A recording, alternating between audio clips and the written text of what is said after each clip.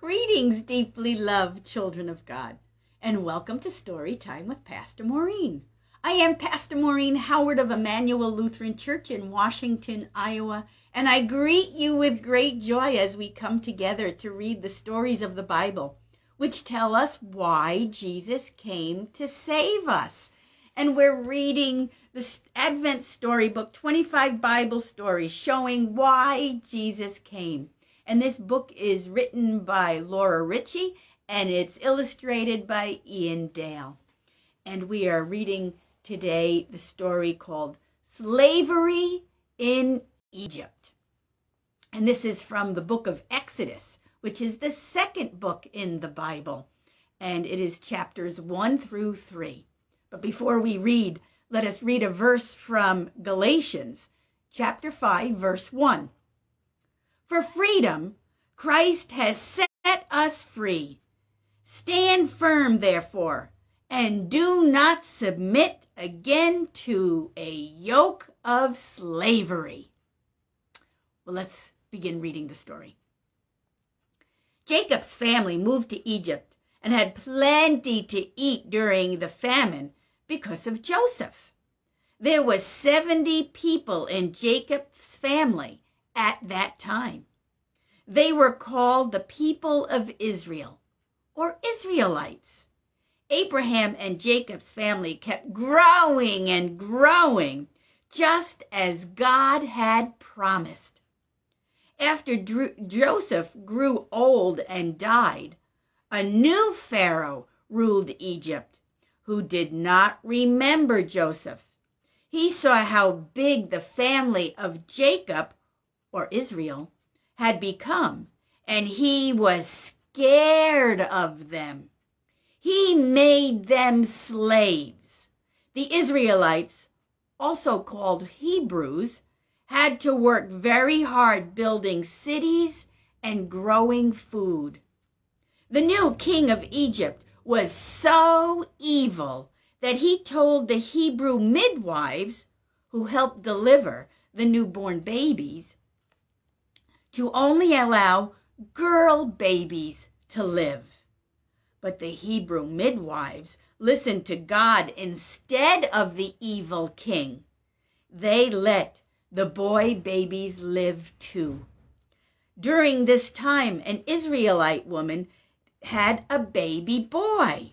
She hid him for 3 months, then made a special waterproof basket for him and put him on the Nile River. The baby's sister, Miriam, watched the basket float. Pharaoh's own daughter found the basket with the baby crying inside. She adopted him and named him Moses. Grew up in the palace of Pharaoh, but he knew he was an Israelite. He became angry about the way the Egyptians treated the Israelite slaves. Then Moses made a big mistake. He killed an Egyptian who was hurting a slave. Pharaoh became very angry with him, so Moses ran away to a place called Midian, and he lived there as a shepherd. In Egypt, the Israelites cried out to God, asking him to rescue them from slavery.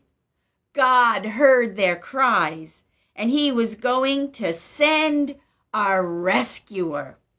Just as the Israelites were slaves to the Egyptians, all people are slaves to sin. We all need God to rescue us.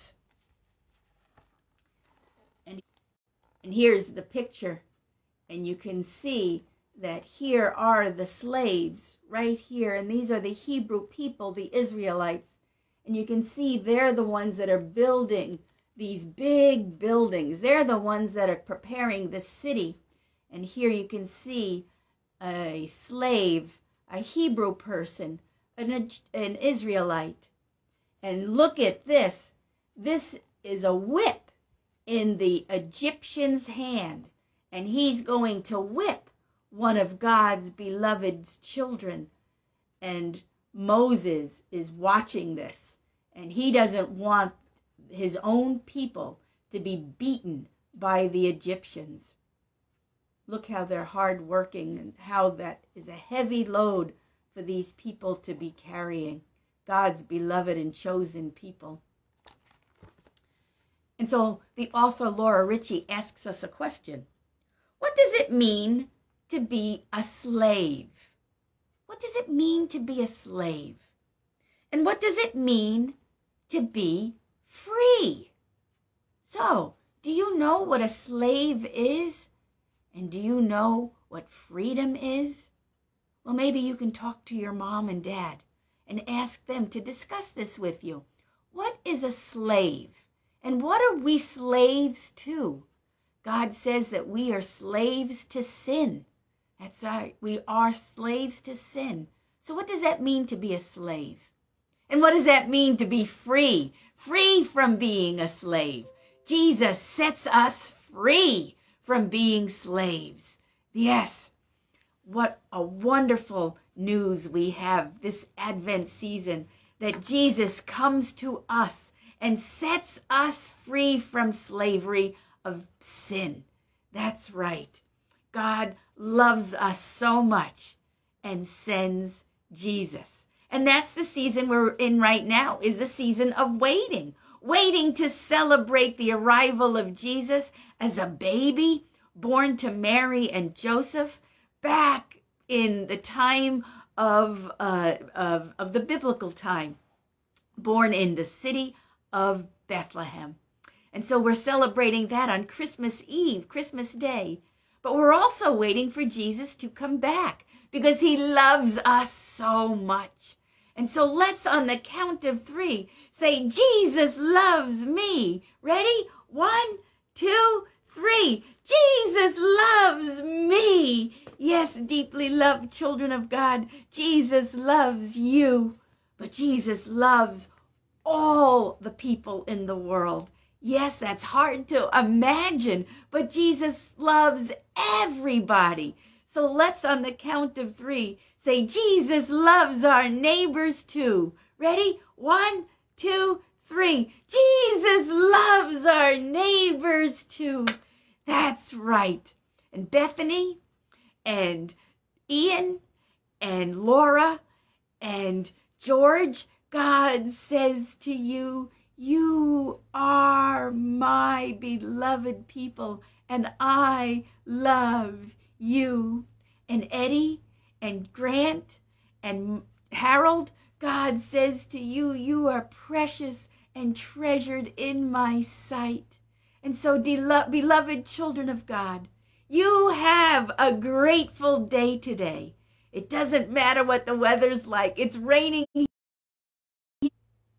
It's raining here in Washington, Iowa, and we're expecting to have 5 inches of snow. Whether you like snow or not, it doesn't matter because God loves you. Yes, regardless of what's happening in this world, God loves you.